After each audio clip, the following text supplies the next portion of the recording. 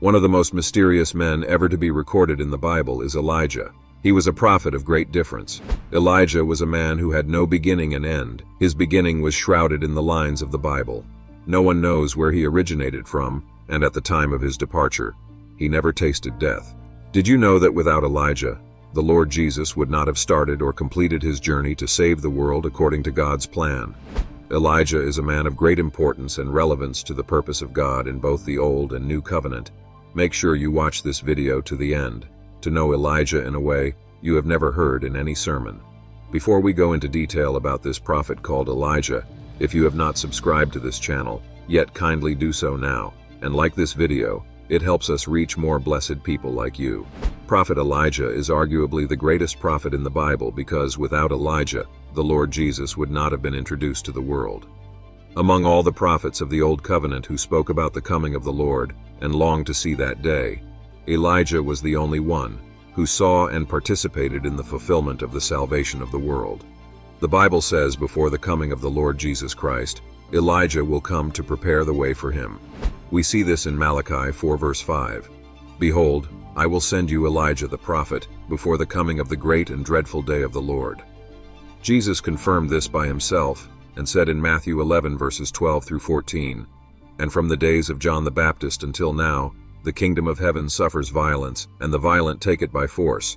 For all the prophets and the law prophesied until John, and if you are willing to receive it, he is Elijah who is to come. Now, as it was about time for Jesus to conclude his assignment, Elijah came back to him in the Mount of Transfiguration, representing the prophetic and the voice of God, which God used as a certification of what Jesus came to do on earth. If you need a comprehensive explanation, you can check out my video titled, Why Elijah and Moses Appeared to Jesus on the Mount of Transfiguration. Elijah was a man whose relevance was not only reflected in the list of biblical prophets, but he also disrupted the governance of Israel by challenging King Ahab and his son Ahaziah, and he participated in leading Israel back to God. In this video, I will provide you with an exclusive story of the man who revealed God's true power in a strange way in his time. Who is Elijah, and where did Elijah come from?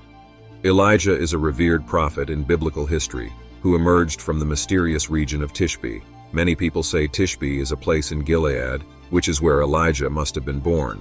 But that's not true. When Elijah confronted King Ahab, and he mentioned his name saying, I am Elijah the Tishbite, this does not mean he was born in Tishbe. Tishbe is said to mean a visitor, a foreigner, or a sojourner among others, which means Elijah must have sojourned in Gilead, not that Gilead is his place of birth. Elijah simply said, I am Elijah the visitor or the sojourner. His first significant appearance takes us to the court of King Ahab in the northern kingdom of Israel. Ahab, a monarch swayed by ungodly influences, faced a confrontation with Elijah, a messenger of the one true God. In 1 Kings 17, Elijah boldly presents himself before King Ahab, declaring that there shall be no rain in Israel except at his word. This was the first display of God's power resident upon the life of Elijah. Elijah, by his word, shut the heavens over Israel for 3.5 years. Following his proclamation of the drought, Elijah retreated to the brook Kerith, where ravens brought him bread and meat, showcasing God's provision even in scarcity. As the drought persisted, God must have thought that Elijah needed a change of diet, and the prophet Elijah, guided by God's direction, arrived in Zarephath, a city facing the grip of famine. There, he encountered a widow gathering sticks, a woman on the brink of anguish due to the dire circumstances. In an audacious yet faith-filled request, Elijah asked her for water and a morsel of bread. The widow, with only a handful of flour and a little oil left, expressed her plight, preparing to use the last of her provisions for one final meal for herself and her son before succumbing to starvation. Elijah, acting as the messenger of God, assured her that her jar of flour and jug of oil would not run dry until the drought ended. Trusting in this divine promise, the widow selflessly shared her meager provisions with Elijah. Astonishingly, her flour and oil remained plentiful, sustaining both Elijah and the widow throughout the prolonged period of scarcity. Tragedy struck when the widow's son fell seriously ill and eventually died. In her grief, she confronted Elijah, questioning if his presence had brought calamity upon her household. Responding with compassion, Elijah took the lifeless boy, laid him on his bed, and earnestly prayed to God for the child's restoration. And miraculously, God heard Elijah's plea, and the boy was revived, breathing new life. This remarkable event became pivotal, reinforcing the widow's faith in the God of Israel. Witnessing the revival of her son, she proclaimed Elijah as a true prophet and recognized the divine presence in their midst. The story of Elijah and the widow of Zarephath stands as a testament to the transformative power of faith, generosity, and the miraculous intervention of God in times of deepest need. After receiving instruction from the Lord to present himself again before Ahab, Elijah confronted King Ahab, who had strayed into idolatry. Gathering the people and the prophets of Baal on the majestic Mount Carmel, Elijah posed a dramatic challenge. In a riveting contest, Elijah proposed a sacrificial challenge. The prophets of Baal would call upon their God, and Elijah would invoke the God of Israel. The deity who answered with fire would be acknowledged as the supreme God. The prophets of Baal, in fervent desperation, called upon their God without success. In contrast, Elijah, invoking the God of Abraham, Isaac, and Jacob, witnessed divine fire consuming his water-soaked offering. This is one of the defining moments of Elijah's life. It certified to the people of Israel that God is the true God, and he is the power at work in the life of Elijah.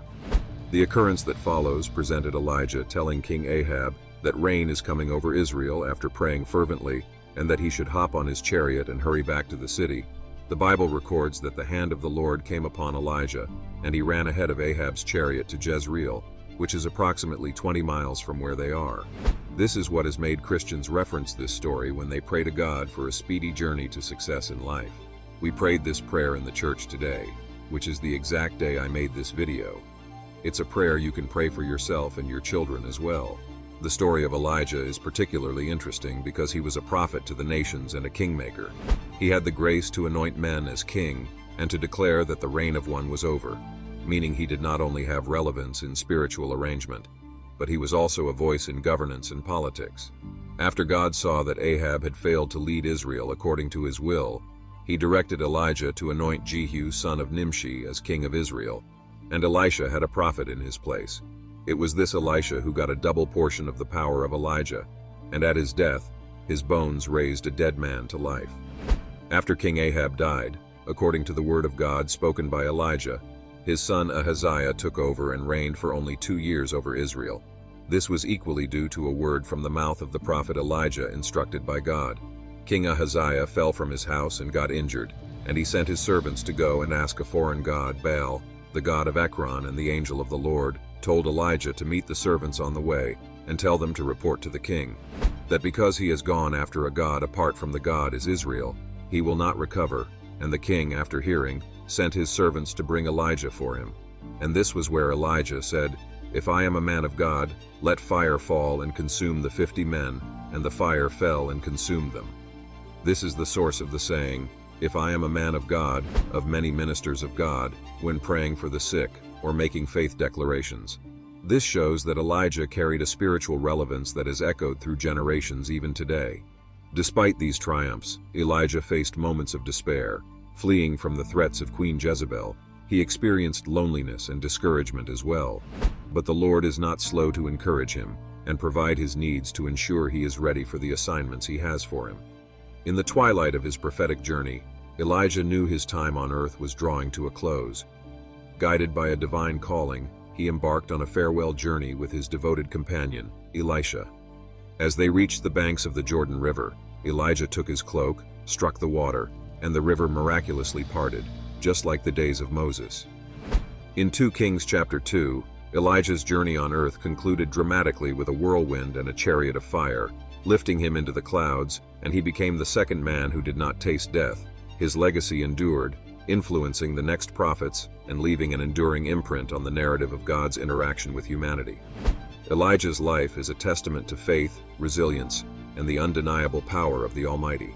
If you enjoyed this video, please like and subscribe, and don't forget to share with someone who needs encouragement in their Christian journey. God bless.